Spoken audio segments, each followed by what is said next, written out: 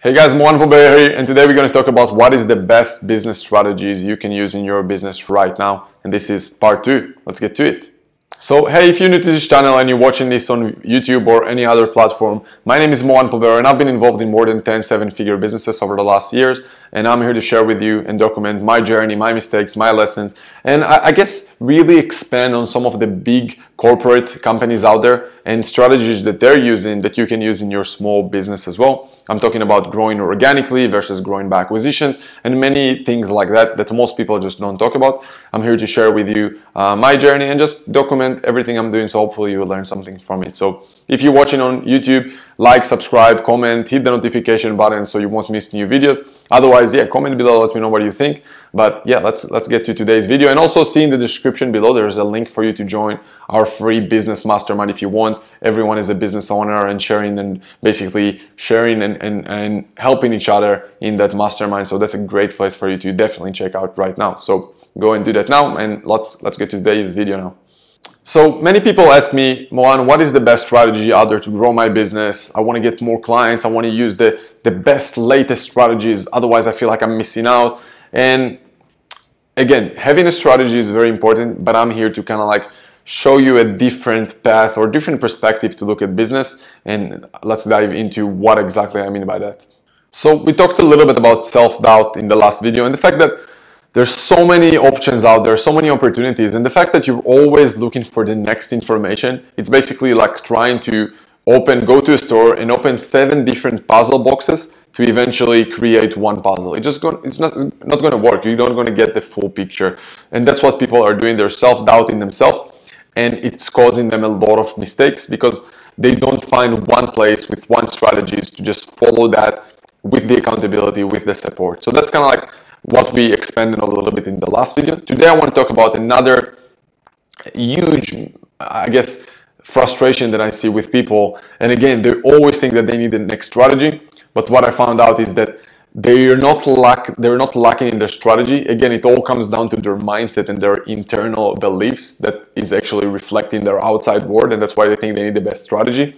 But what I found out is that most people, even when they have the strategy, they basically have what I call a problem with perfectionism, if that makes sense. So they always go out there and try to learn the best next thing, or to always get ready, if that makes sense. So they always try to perfect their business plan or perfect their marketing strategies, or they're the best to write the best ad or the best direct mail piece or their best sales script.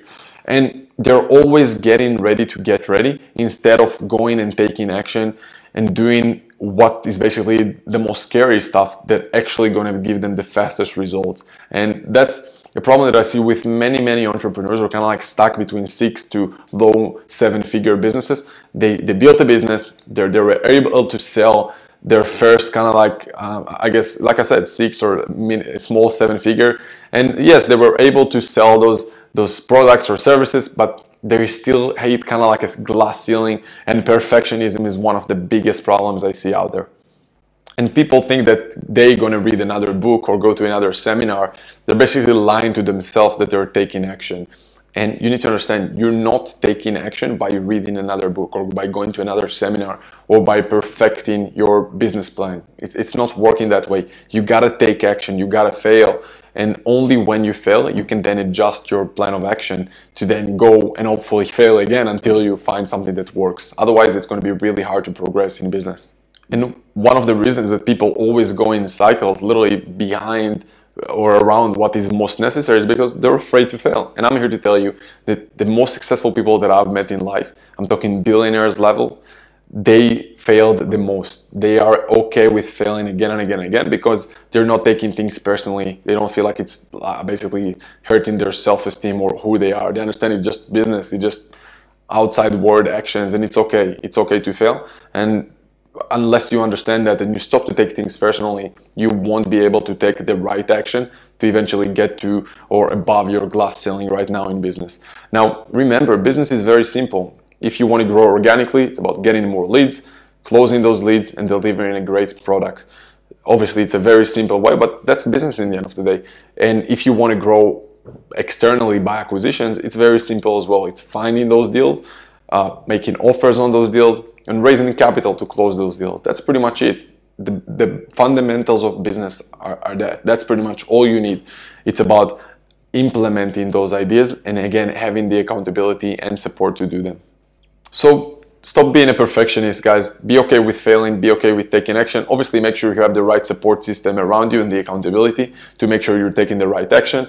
And if you want to explore growing by acquisitions and you want to grow like the big companies out there, basically that's how Facebook is growing by buying companies like Instagram or WhatsApp. That's how Amazon is growing by buying companies like Whole Foods.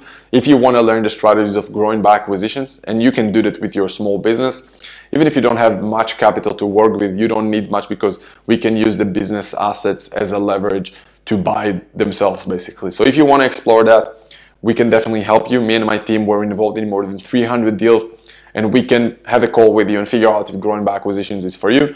If it is, we'll let you know how we can work with you. And if not, we're happy to send you to someone else who can help you in other ways. So if you want to check that, go to moranpobert.com/talk.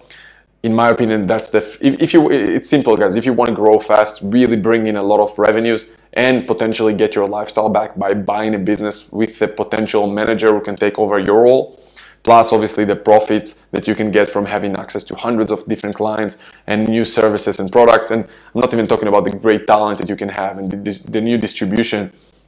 It's all there if you want to grow by acquisitions. Again, if you want to explore that with us, go to moranpobert.com/talk. Otherwise, I hope you enjoyed this video, guys. Don't be a perfectionist. Take action. If it's by acquisitions or organically, do whatever is necessary. That's the best strategy, to just take action. Don't look for the next thing out there, because business is simple, guys. And those who sell you the next strategy, it's because they sell you that you need it, but you don't really need it. You have the fundamentals, that's all you need.